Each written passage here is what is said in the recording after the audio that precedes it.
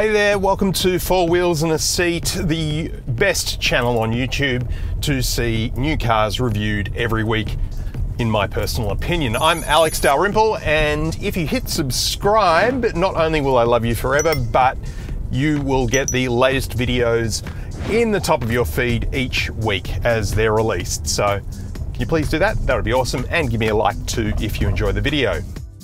Today I'm back in a Peugeot. This time it's the 3008. I reviewed the plug-in hybrid version of this car last year and had a bit of a look at the outside of the car in that review. If you want to check it out, just click the link up there. But today, this is the GT Sport, which pretty much looks exactly the same and on the inside is the same, but powertrain totally different. Obviously no electric motor in this car, it is purely petrol. Oh, and the other big difference, this car is about $25,000 cheaper than that one.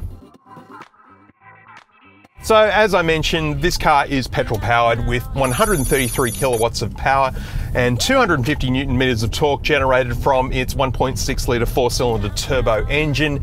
Combined fuel economy comes in at a very frugal 5.6 litres per 100 kilometres. And that's all powered through a 8-speed automatic transmission, which sends its power to the front wheels only. One thing that Peugeot do really well in all of their cars, and that is give them massive boots. And it's the same story here. We've got a 591 litre storage space, which if you knock down the back seats, extends to over 1,600 litres. And that also leaves room for a space saver spare tyre under the floor. It's better than the plug-in hybrid version of this car because obviously there's no battery under the floor to make room for, so storage space is huge. As it was also huge in the Peugeot 308 station wagon that I reviewed last month. Peugeot really are the best at giving you loads of storage room in their cars, which make them ideal for road trips. The interior of this car pretty much exactly the same as the plug-in hybrid version, so it feels a bit luxe and it's a bit premium. We've got lots of soft touch materials and stitching and this really nice wood finish here on the center portion of the dash. Not much hard plastic to be found. In fact, just right now I can't seem to find any. It's all a little bit soft and it feels premium and it looks really good. The center console screen, the same 10-inch unit that we get in the plug-in hybrid version, which looks pretty enough, but unfortunately isn't great as far as usability goes. There's digital radio and the sound system sounds pretty good. The native navigation, not so good. I'd stick with Apple CarPlay or Android Auto for that. And the image from the reversing and other cameras that are dotted around the car here are probably the lowest resolution I've seen in any car lately anywhere, and in a car at this price point, that is actually pretty unacceptable. Under that, we've got the signature piano style key shortcut buttons here for the center console screen and some more shortcut buttons for the climate control system and the seat heating controls just underneath that. All important button for the central locking is also located here on the lower row of buttons.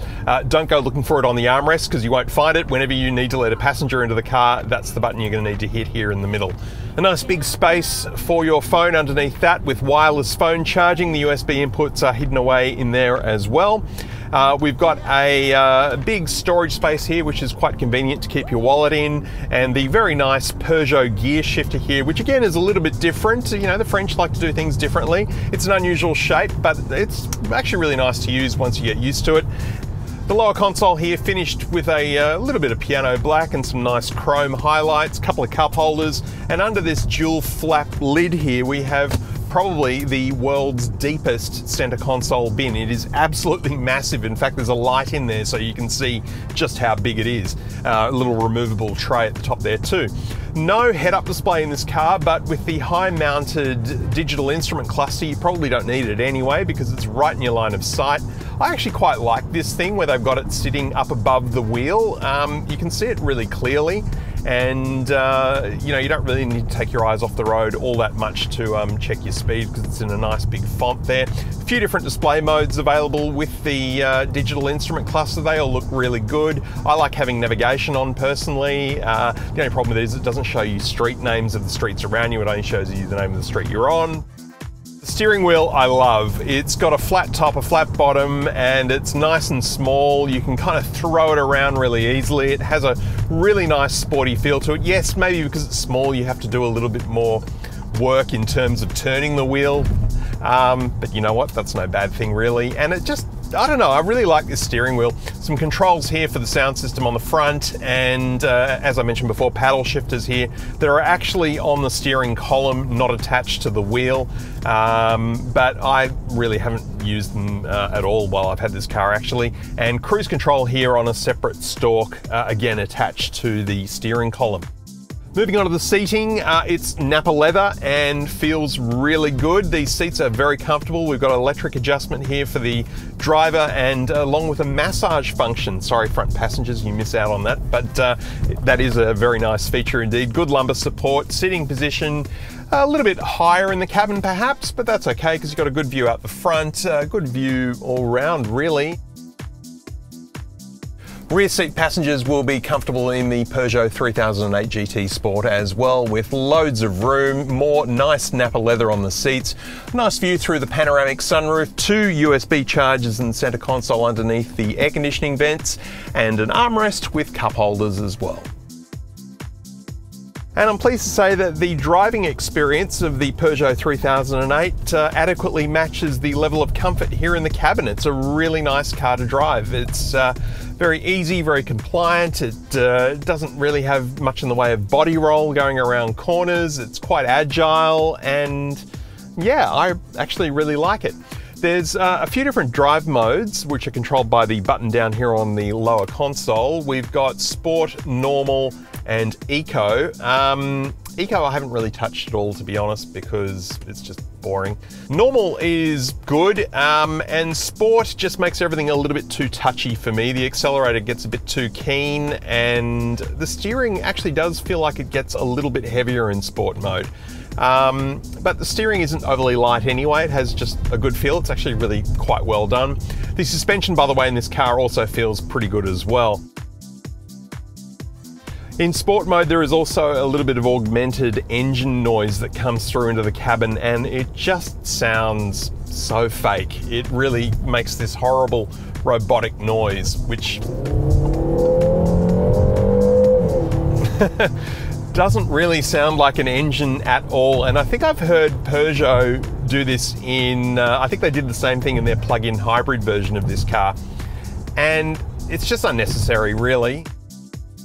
The automatic engine start-stop, which stops the engine when you're at the traffic lights to try and save petrol, I can't find a way to actually stop that from activating, which is a little bit annoying. I'm not a huge fan of these systems. It just sort of makes the whole car shudder a little bit. It does stop doing that when you're in sport mode, but otherwise it's sort of on and off all the time. And it will also switch off the engine when you're traveling at really low speeds.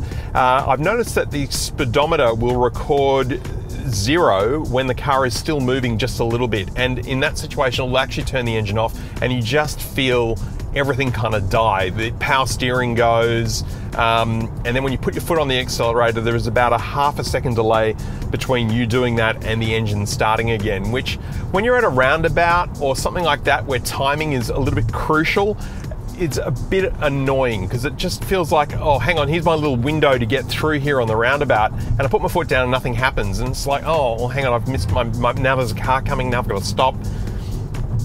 I don't really like these systems very much. I'd turn it off if I could. I'm sure there is a way to do it, but I can't find it. But the engine itself, even in normal mode, is very responsive, and it's really great to drive around the city. This is a really nice car to live with.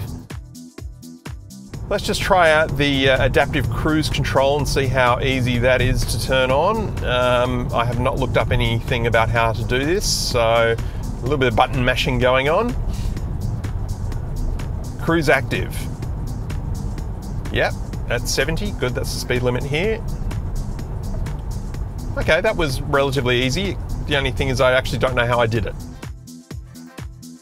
So all up, I'm actually fairly impressed by the Peugeot 3008 GT Sport. I think this is actually a really good, well-made, European, small despite Peugeot calling it mid-size, this is actually really quite small compared to some other mid-size SUVs you'll find.